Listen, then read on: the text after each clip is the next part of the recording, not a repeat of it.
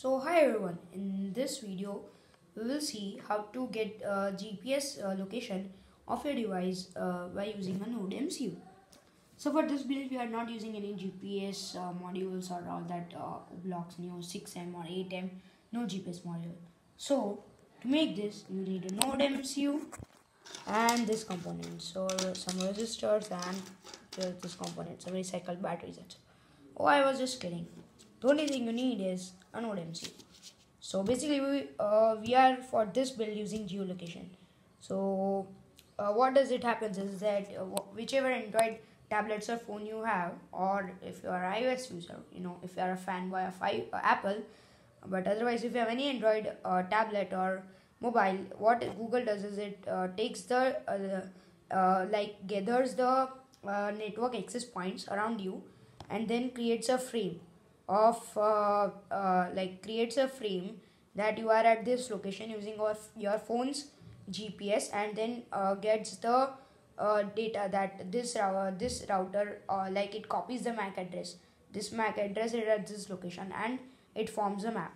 So for this we are using the Google has made it public. You can use its API, and we have it for Apple, but Apple fanboys, Apple doesn't give it for free.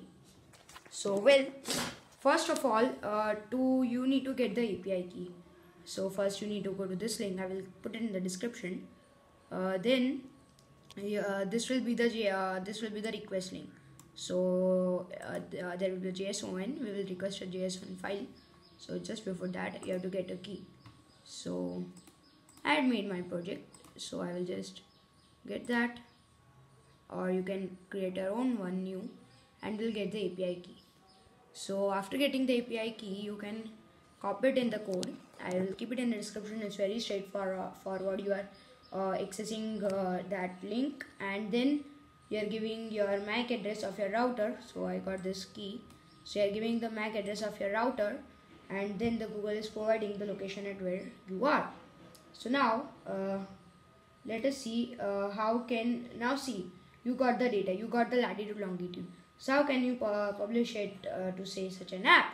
So for that we are using Blink, and for that we have to just add a few lines. So we have to first do all the Blink begin and all that, and Blink run. And after you do at the end, if you get the location, latitude, longitude, then you add this my map.location and the index, latitude, longitude and accuracy. So but before that you need to define my map. So the map widget is connected enrichment. So for that first in this you will go to you will search for map widget. So it's here. So I'll just add the map, then I select I had some more things, so I have that. So I'll just select I have on the code it's on pin V1, so I will select V1 virtual pin 1, and that's it. So I have just connected this map on virtual pin 1, and this is getting the data. So I will now play it and show you live. So there is no data, so no cheats. So here's it.